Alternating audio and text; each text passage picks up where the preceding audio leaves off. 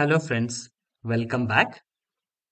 In the backdrop of bitwise operators, in order to understand bitwise operators, in the previous video, we have studied about the various number systems such as decimal, hexadecimal, binary, octal. As I mentioned, in order to understand the bitwise operators, we will be focusing on binary number representation. In the previous video, you must have seen already a table which shows the comparison of representations in decimal, hexadecimal, corresponding binary numbers and octal numbers. Okay, let's not too much bother about the other number systems. Rather, we will focus only on the binary number system. Right. So let's take this bitwise operations on binary numbers. The bitwise operators work only on binary numbers. Okay. So let's take an example to understand each of these bitwise operators. So these are the bitwise operators that we will be trying now.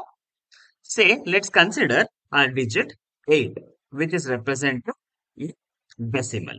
So if I try to write this number in a binary fashion, you have seen in the previously there was a table written where we had written this, right? So 8, in order to represent 8, I have written 1,000,000. So where this is indicating 2 power 0, this is 2 power 1, this is 2 power 2, and this is 2 power 3. 2 power 3 is 8.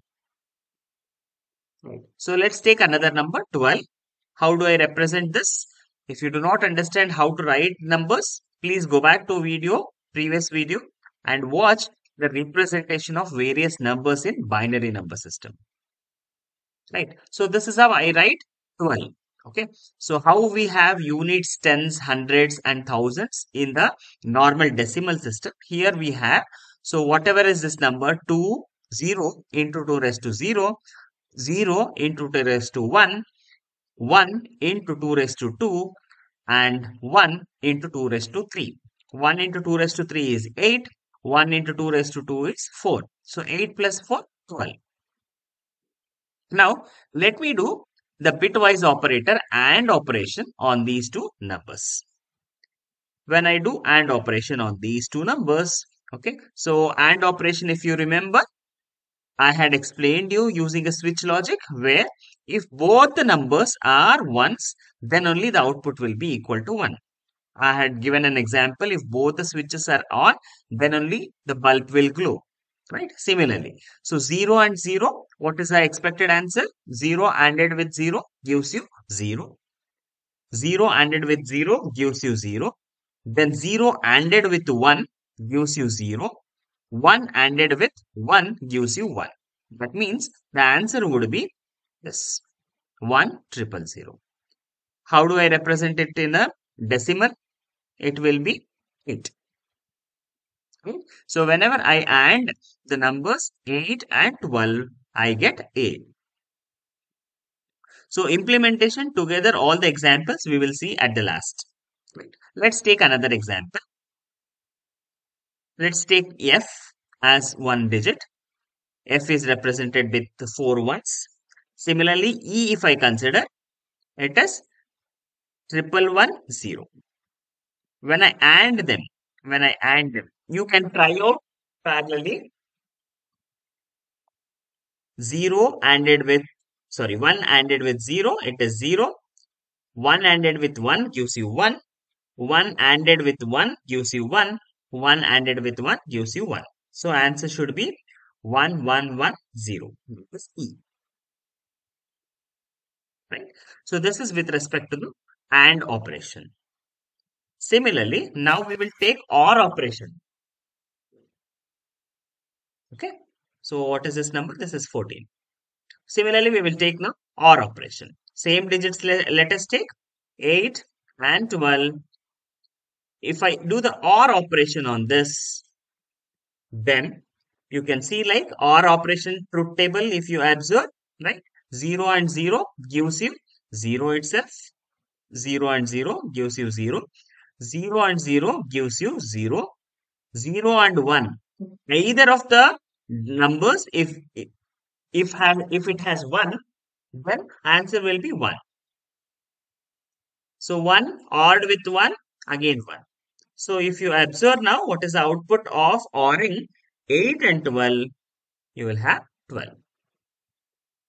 Okay. Similarly, I will take again F and E ORing operation, bitwise OR operation. When I do, you can parallelly try out to find the answer. 1 odd with 0. I will start always from right to left. Okay, this is called as LSB, least significant bit, and this is called as most significant bit. I always starts from right to left. Right? So 1 odd with 0 gives you 1. Remaining everywhere, I have 1 odd with 1, 1 odd with 1, 1 odd with 1. So answer would be 15. Right? So this is the OR operation. Next, we will see with the power 2, which is nothing but your XOR. Right? This is power symbol, which we have tried out as a mathematical operator. Here we will be using it as a XOR. So XOR, what is a property is, so whenever I have different inputs, I mean to say it can be 0, 1 or 1, 0.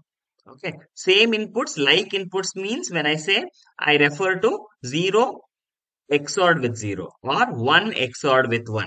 Okay. So in both these cases, 0 XORed with 0 gives you 0. 1 XORed with 1 gives you 0. Whenever you are trying to do XORing operation on same like numbers, okay, so it is going to give you 0. Unlike it is going to give you 1. So in this case, you must have already guessed the output. 0 XORed with 0 gives you 0. 0 XORed with 0 gives you 0. 0 XORed with 1 gives you 1, and 1 XORed with 1 gives you 0. Right? This is the operation. Similarly, I expect you to try out with F and E doing the XOR operation. Right? So I hope you tried out this.